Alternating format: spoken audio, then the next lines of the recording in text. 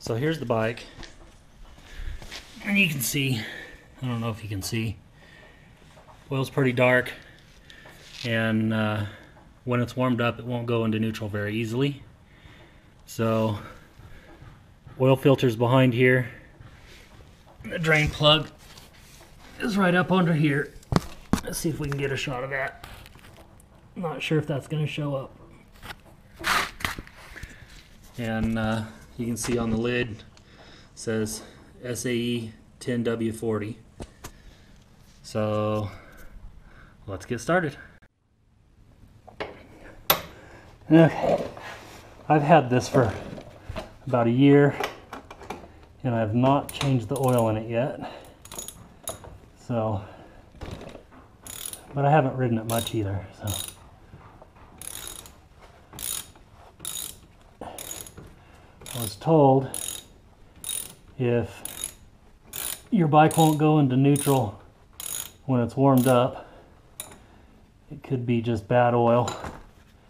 And this oil looks pretty dark, so I'm gonna assume that's the case and that it's not the clutch, because it doesn't slip. Oh yeah, that's pretty sludgy. So we'll get this changed. Maybe it'll start working like it's supposed to.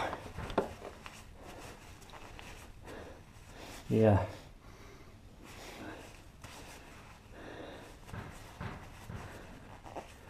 Oil smells pretty bad, so I don't think there's any gas or anything in there, so I think we're good on that front.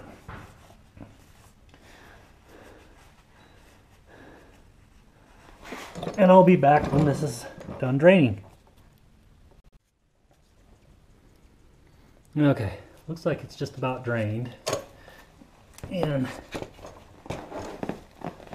I've moved my pan over, so when I take this off for the filter, it'll run down into the pan.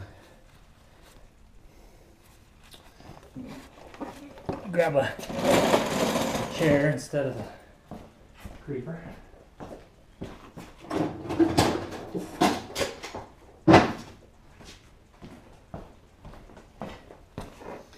Now, for this, there's a 310 millimeter bolt holding that cover on, and then there's a bolt in the middle. I'm not sure if that bolt has to come off or not, but well, we'll have to find out. Okay, I've repositioned it, so let's see what she does. That wasn't on there very tight.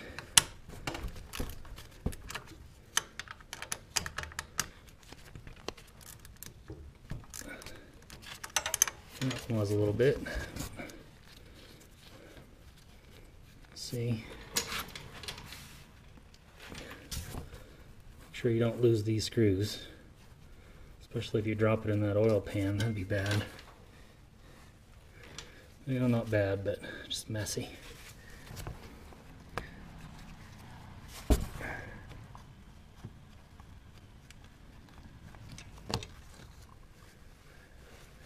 Okay, I'm gonna pull this off. So it looks like that center 12 millimeter screw does not need to come off. And I'm gonna set this down here for the time being. You can see how that filter's in there. Zoom in on that a little bit. Not sure if you can see that, but it is draining. So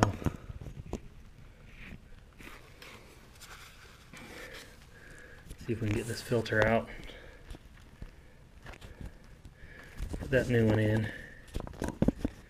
This camera will sit there. There we go. Oops.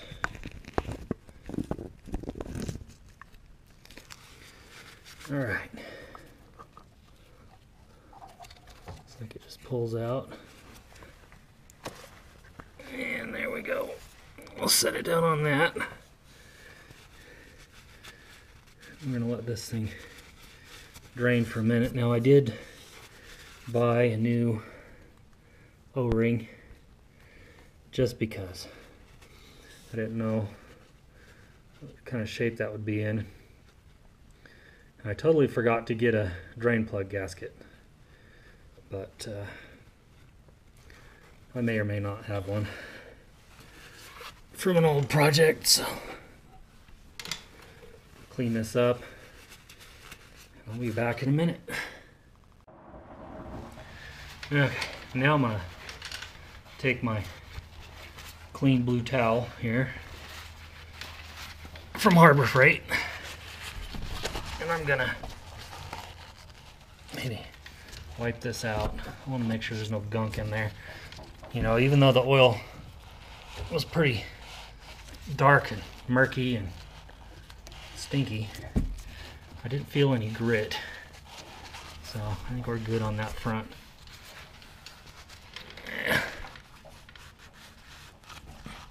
I just want to make sure this is all clean before I start throwing parts on it.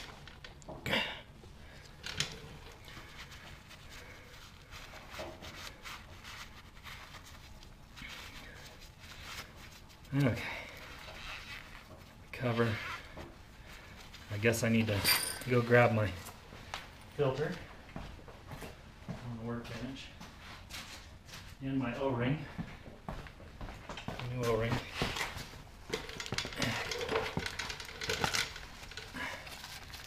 So we'll start with O-ring. Move this again. Actually, I'll turn you out here. So here's the cover. There's a lot of light on there, so that's not going to work. Maybe we'll turn it back here. There we go. The inside of the cover. Kind of wiped it out.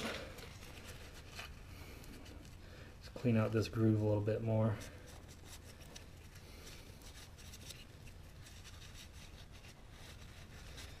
Now we're ready to put this in.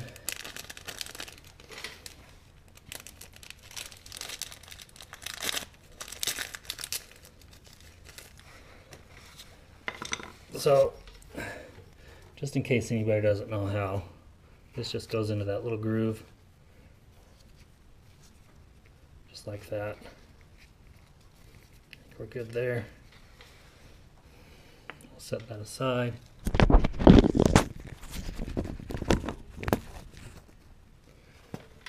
Okay, now for the filter. Now, this filter is plugged on one end, that end right there. It's open over here on the other side. So I'm going to put the big side in. I have this thing on here, so, and it just sits in there like that. And then I'm going to put this cover back on. There is a little arrow pointing on this, and there's an arrow, or there's a line right there, so I'm assuming that's where it needs to be timed. You just want to make sure your O-ring doesn't come off, so let's get this sucker on.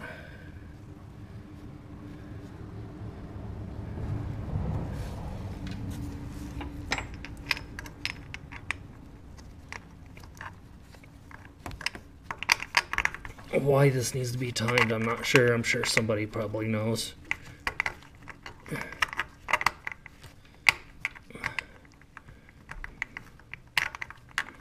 Maybe I don't. Oh, there we go. Now I know why it's got that arrow on there.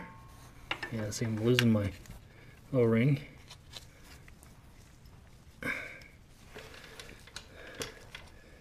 Let's try. Maybe this has to go up to the top. Nope. Let's go that way. Yep.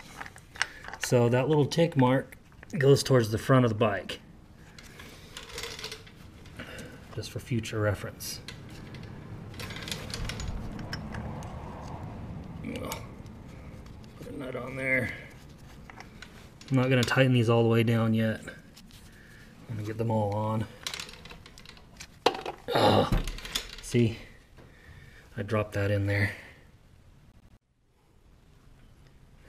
Okay, so I retrieved the screw out of the muck. That was not fun. Cover it up there just in case I drop this again.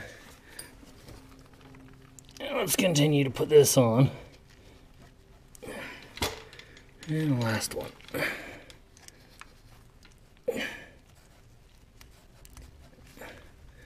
Okay. So there's that. Now, I don't know if there's a tightening sequence on this or not, but I'm just going to get these snug with a wrench before I really tighten them down. And I'm not going to tighten them that much. They weren't tightened that much when I loosened them, although this one was. Now, I did get these from Harbor Freight, but for stuff like this, it works fine. I got these years ago. I was building another bike and didn't have a whole lot of money to spend on, you know, Snap-on and Matco and stuff like that. I've got a bunch of Craftsman tools too, but it seems like they're all made in China now. So, okay, everything's snug on there. Just want to make sure I have no oil, because this bike does not leak any oil at all. She smokes a little bit. And this winter I'm going to put rings in it, adjust the valves, put new valve guides in if it needs it. But it doesn't leak, and that's a wonderful thing. Anybody that's got a bike that leaks knows exactly what I'm talking about. Okay, let's get back underneath and put the plug in. Okay, you can see I've got my plug here. Got this little blue gasket. I actually got these when I had a Suzuki Samurai, and the place didn't have a gasket for the drain plugs, but they had a pack of these, so I bought them, and I still have a few of those left. So let's get this puppy back on there.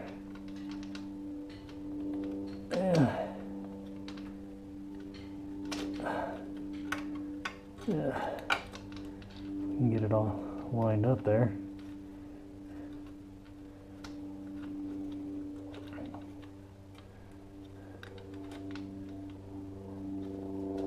There we go.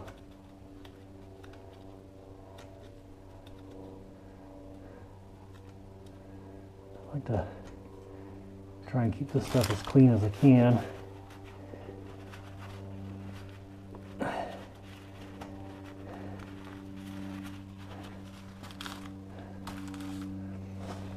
Get my wrench here. Snug that up. You don't have to over tighten these too much. It's just aluminum. You can strip this out with a steel bolt here. Just want to get it a little snug there. And one thing I noticed, see, I've crimped my O-ring right there, so I got to take that back off and fix that. So let's do that.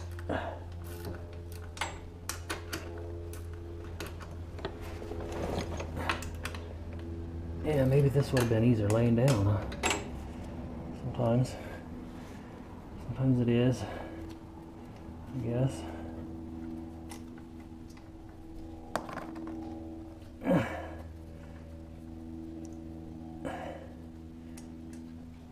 Okay, got those. Now I gotta take this off. Check my O-ring.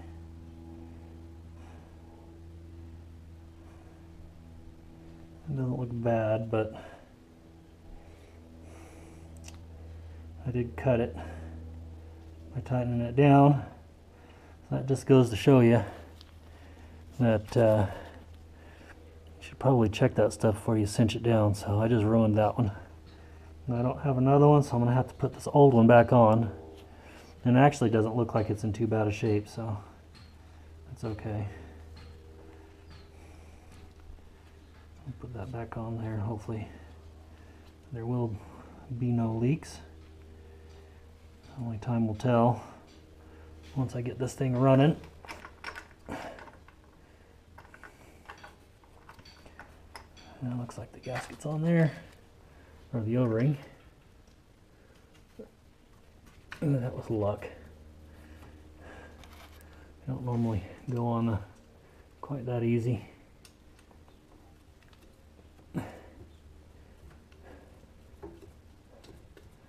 Got that one there.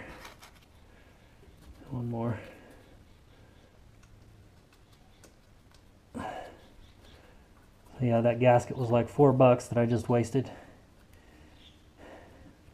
Even though it's only $4, you know, that's $4 is $4.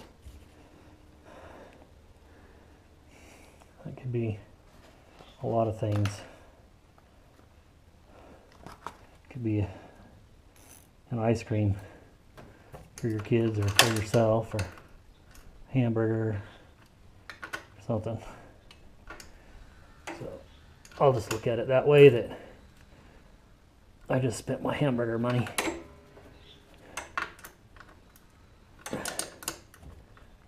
Okay.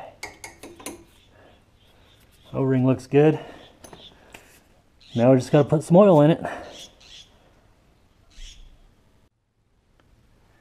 Alright, so now I have my funnel.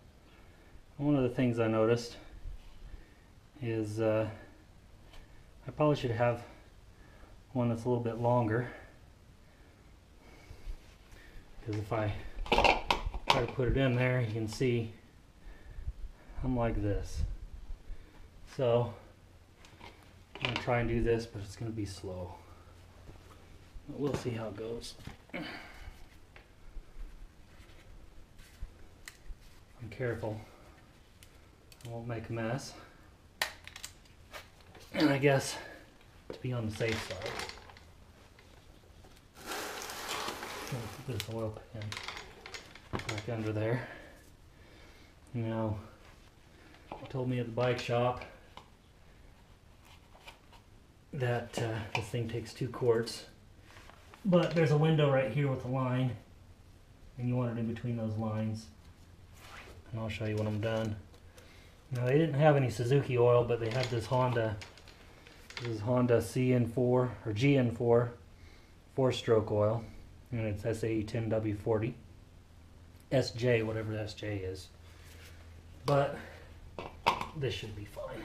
So let's do this really slow. Oh.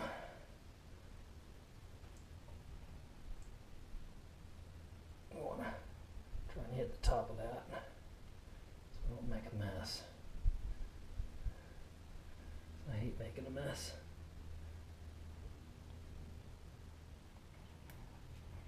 Well, I don't mind making a mess. I don't like having to clean out the mess. I really don't. So I try and I go slow and take my time. Usually I do okay. So we're just about got this first cord in there. No, don't spill. Don't spill. It'll stay in the hole.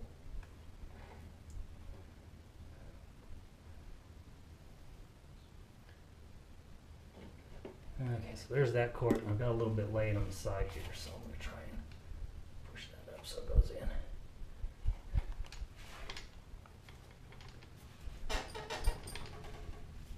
It looks like I've already got some in there, but now we got to get some in that oil filter. So I'm going to pull the spark plug off and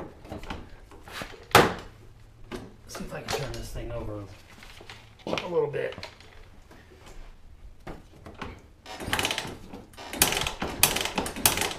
if I can.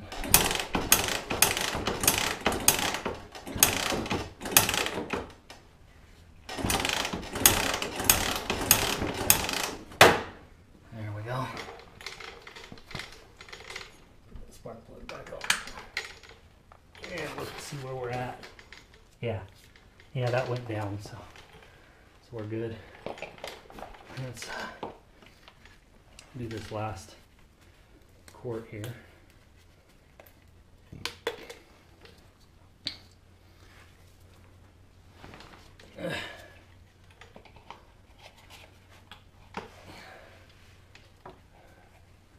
And just go slow and take your time.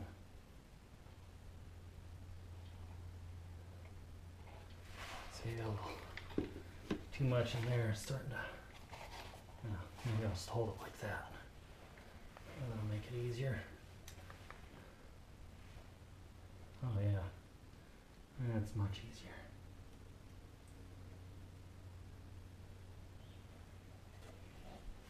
So I'm only going to put half of that in there for now, because it's up to the full mark. I'm going to turn this sucker over again.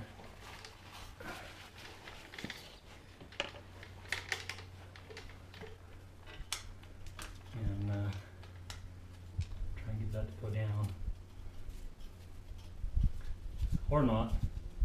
You know, they said it's 2 quarts. On the side of the engine it says 1,400 milliliters.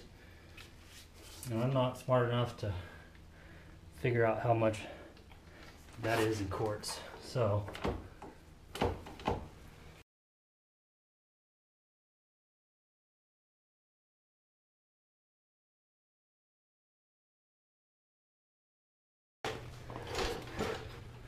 let's see what that did. No, it's still on the full, on the top mark there, so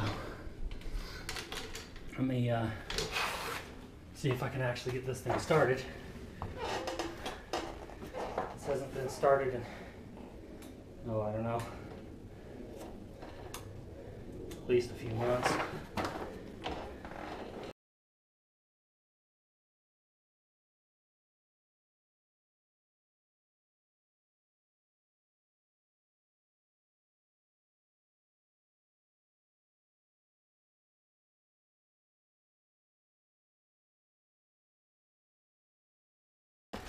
So let's check it.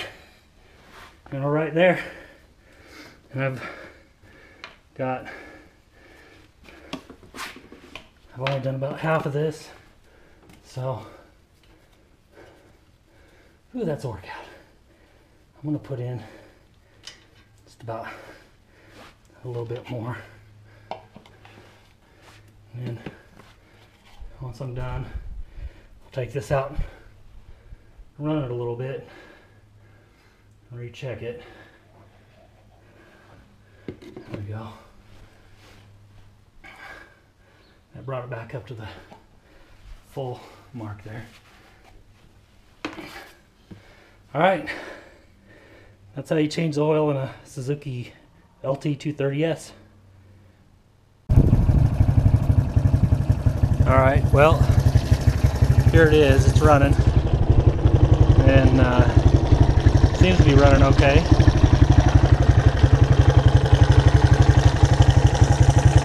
I rebuilt the carburetor not too long ago. Got this milk crate on there. I know it looks stupid, but it does its job. And looks like I might need to put the rest of that oil in there. It's warmed up a little bit. So we'll go ahead and do that. Take it for a little spin. It took almost 2 quarts of oil. And it's just a little bit on the low side, but still in between the 2 marks. So I'm gonna leave it right there, and once I run it a little bit, I'll see if it needs more. But there it is. I did take the front headlight off. I didn't like the way it looked, and it was bent. So let's go take it for a little spin. Not very.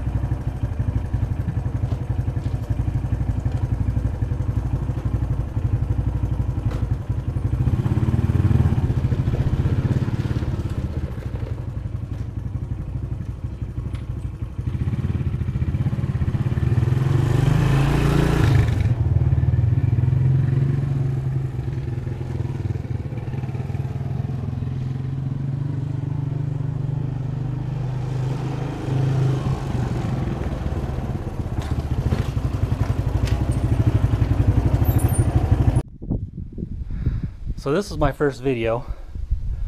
If you like it, please hit like, and if you want to, hit subscribe. I'm not sure how often I'll put videos up for the moment, but I hope this helps somebody.